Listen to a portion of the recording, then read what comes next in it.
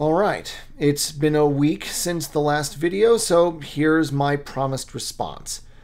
This time I've only gotten really 2 comments to look at. Luckily they both come from opposite sides of the argument on whether or not the Droids TV series should be canon, so at least I can say that I have a diversity of opinion. So, the first argument for canon comes from Skystar Nova. He's been following my channel for quite a while and has been quite helpful in giving advice in certain areas. He was the one who in fact informed me that the expanded universe did not actually begin with the Thrawn trilogy and Dark Empire, but back in the 70s, particularly with the Marvel comic run. The old Marvel comic run, I mean. He is also something of an inveterate prequel hater and quite proud of that fact. Personally, I'd never really hated the prequels, more I felt sorry for them, and for the people who liked those movies. I didn't think they were bad so much as they were average at best and okay at worst. Mainly because I feel that if it weren't for the bad dialogue writing, some bad acting direction by Lucas, and concepts like midichlorians and Jar Jar, the prequels had a chance. Without those factors, it could have actually surpassed the original trilogy, something that almost no prequel ever does. So I tend to look at the prequels as tragic, really. But anyway, his argument mostly is that, okay, quote, regarding the prequels, they never explained what Sith were, they just mentioned the word. That's not really true. The term Sith did sort of exist as far back as the original script for A New Hope. In fact, you can find this in a comic adaptation of the original script of the first film called The Star Wars. And it does mention Sith as being the great enemy of the Jedi. It's just that a lot of stuff from that first draft of the script was cut for the film. And in fact, a lot of the stuff that was cut did make it into the prequels later on.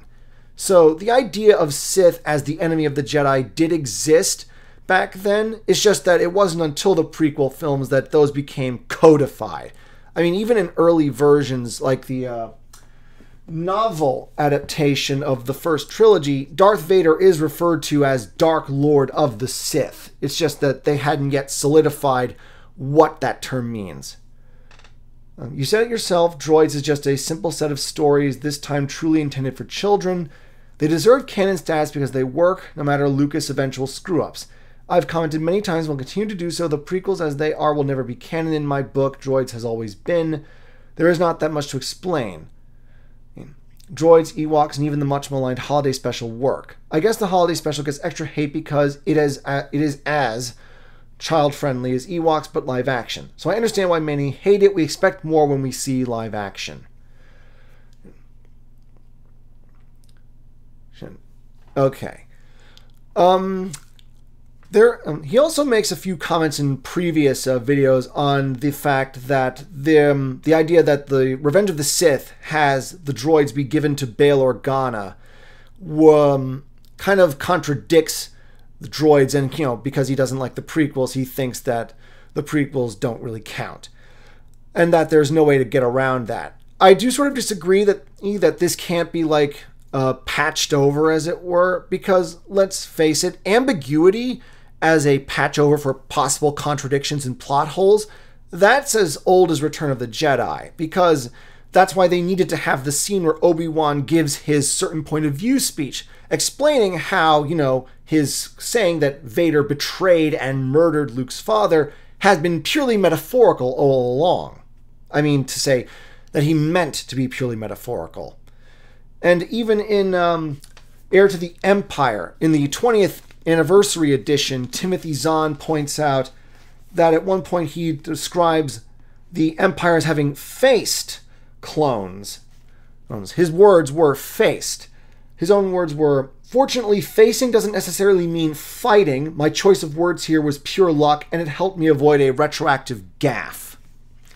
So, ambiguity as a convenient patch for possible inconsistencies, that's a Star Wars continuity tactic as old as dirt.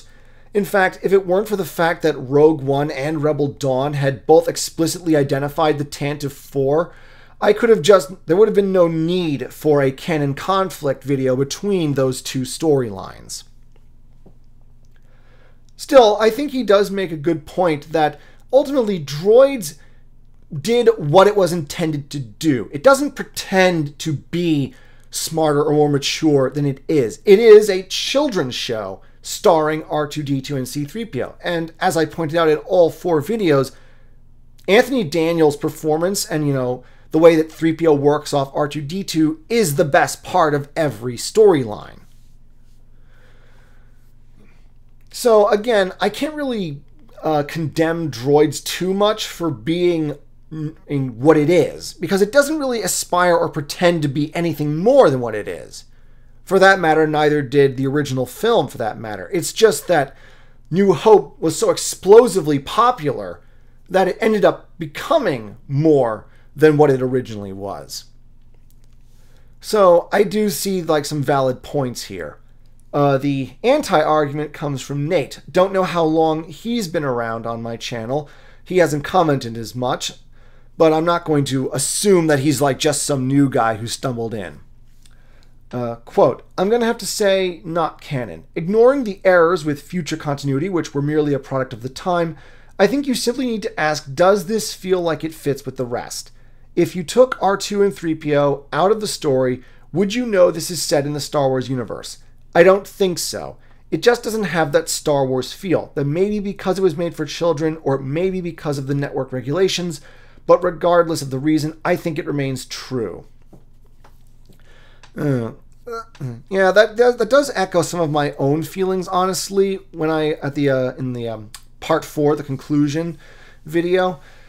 I do get the sense that Droids does feel like it's dumbed down, and I've always resented the claims made by people that Star Wars has always been just a kid-friendly space romp. Again, in the final episode, I pointed out things like, planetary genocide and the grisly deaths of Owen and Beru. Like, we see the charred skeletons.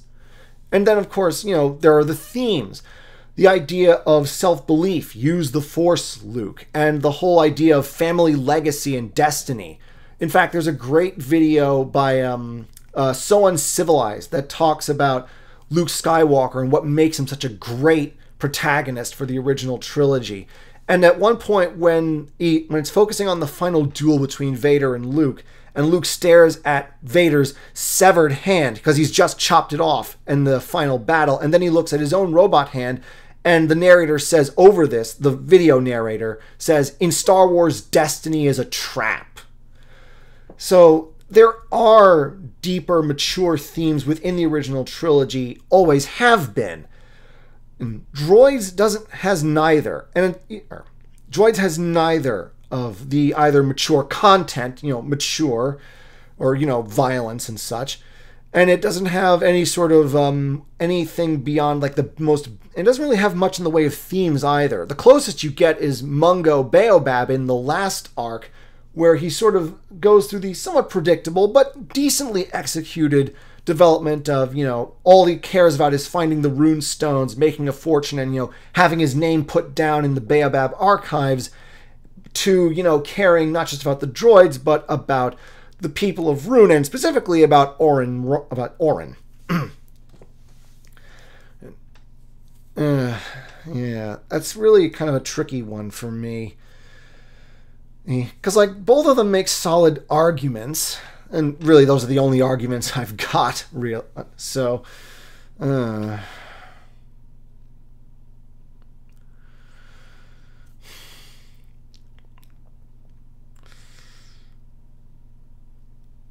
yeah, I mean, if you were to put a gun to my head, I would think I would have to agree more with Nate than with Skystar Nova.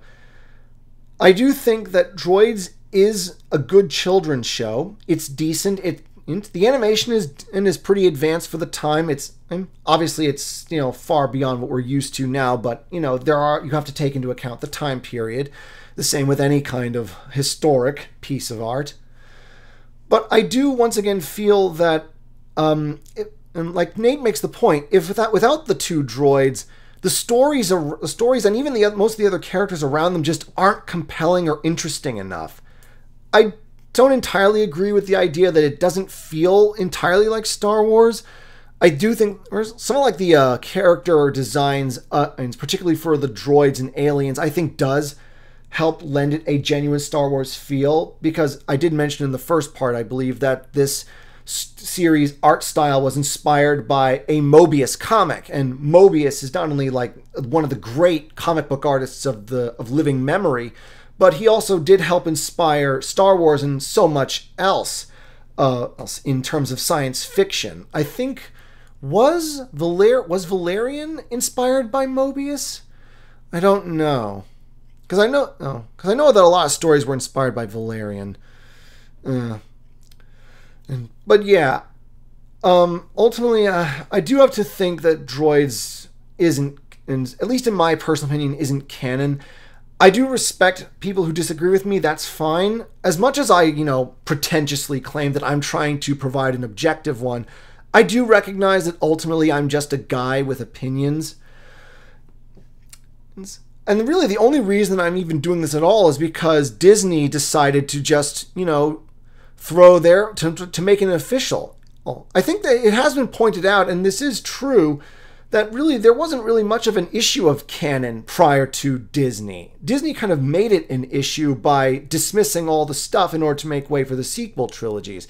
Prior to that, there was already just the idea that fans could just pick and choose whatever they liked to fit their conception, whether if stories they didn't like didn't fit their own canon. It was just a matter of continuity was the issue with Lucasfilm. So long as stuff didn't explicitly contradict one another, it was solid. But again, my own opinion is, I do think that based on the fact that while Droids does get some things right, and it accurately represents 3PO and R2 as themselves. That is a part that I would never deny the series. And that it really does represent R2 and 3PO better than almost any media outside of the films. I think not even in stuff like the Clone Wars TV series, he's nailed it as well. And that kind of helps when you have people like Ben Burt, who actually worked on the original trilogy as among the writing staff for Droids. But I do think that in part because it was intended to be a children's show, and also because, especially I think, as Paul Dini implied in an interview, because ABC was so strict and so determined to make sure that there was nothing in there that might possibly be construed as some kind of offensive or piss off the all the soccer moms, because this is the 80s. This is the beginning of the moral panic, where everything from metal music to video games is suddenly being accused of corrupting the youth. But again, those things unfortunately restricted the authors, and they weren't able to. Constricted the writers. Had they been given free reign, I think they would have made Droids good enough to not only be a decent children's show, but something that adults could look back on and enjoy. Unfortunately, I think that sort of is the biggest mark against Droids. Unless you are already a hardline Star Wars fan, I honestly doubt that an adult watching Droids would like it. If I were to introduce, the thing is this: we have a lot of people that we're having another sort of debate here. It was the prequels versus the original trilogy back when those films came out. Now it's the prequel lovers and the original trilogy lovers against the sequel lovers. I'm not a fan of fan conflicts and fan civil wars. I think that the best thing to do really is that yes, we acknowledge the sequel films are bad. People said the prequels were bad, but I think they're just good to average, not special, not spectacular in the way that the original trilogy was. But I think with the sequel trilogy, especially The Last Jedi and Rise of Skywalker, we Star Wars fans now know what a bad Star Wars movie looks like. And the prequels, for all their faults, none of them are that. Not even Attack of the Clones or Phantom Menace. But if I were to sorry, I'm getting off track. Point is, if I wanted to is I think that what we ought to do is like to try and bring the sequel lovers over to our side of the argument by saying, okay, look, you like the sequel films, you think they're good. Why don't we also maybe we can persuade you otherwise by showing you Star Wars that is as good or more often better. Or, again, as good because, they think the sequels are good. But I'm trying to, be generous here. And honestly, if I were to do that, especially if we use the original trilogy as sort of the baseline, I honestly don't think I could recommend Droids as a way of bringing over the sequel lovers to our side of the argument. Because it is, unfortunately, because of the restrictions of the time, so immature. And it really is a shame because, again, you have Paul Dini as one of the writers. And we know, anyone who grew up in the 90s knows what he is capable of when you give him the freedom to move. Oh, I mean, him and like Bruce Timm made DC so insanely popular and all of its characters popular because they did such a great job with Batman. Because Warner Brothers gave Dini and the other writers on that series a freedom that ABC did not. And so, yeah, I honestly don't think I could ever like recommend Droids to like even if I weren't trying to convince sequel lovers, anyone who might want to get into Star Wars. I assume like we have to use the original trilogy as sort of the necessary introduction point because I do think the first 3 films are required viewing before anything else. After that, if I showed like someone new the original trilogy and they like asked me, well, okay, you say there's more. What else would you show me? What would you point me towards? I don't think I could honestly recommend Droids to them.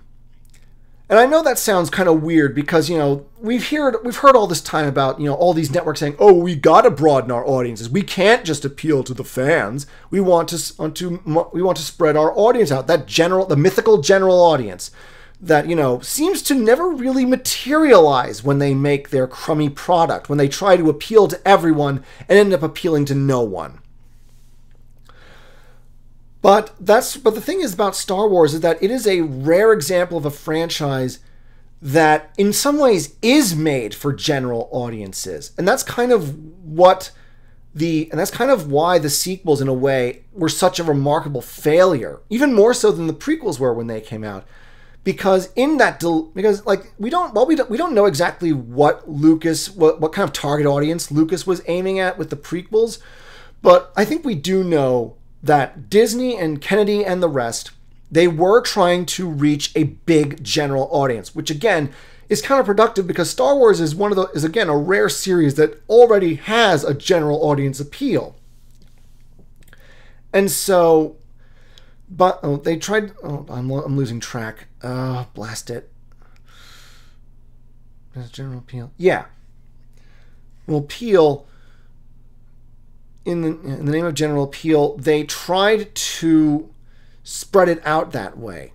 And that didn't work. Because ultimately, they were more concerned about trying to make a new kind of story and slap the Star Wars label on it and somehow expected us to like it and spend money on it. Sorry, I'm just not very... This is unscripted, so I'm very incoherent. I so apologize. So yeah, ultimately the reason is that if I wanted to bring new people in, like people who actually show a genuine interest, not just the people that have like tried to cannibalize all of the things in fandoms that we enjoy and, use them as propaganda platforms. Because like we've seen that happen with so many franchises. And I do sort of believe that, gatekeeping is the order of the day. But gatekeeping doesn't mean, I think, letting nobody in. It just means we have to be more selective and more careful. And if we do find people that genuinely, they look at the iconography of Star Wars, or they see some of the films and they want to know more. If we want to like bolster the ranks, as it were, we do need to have good stuff. And the simple fact is, Droids is okay. And that's only mainly down to the fact that because of the droids relationship, because Anthony Daniels is there giving a good performance, which he always does. Without the droids, as Nate points out, the show really isn't anything to recommend. And so, after that long ramble, and I again apologize for my incoherence, but I thought that it would be better to do a direct reaction.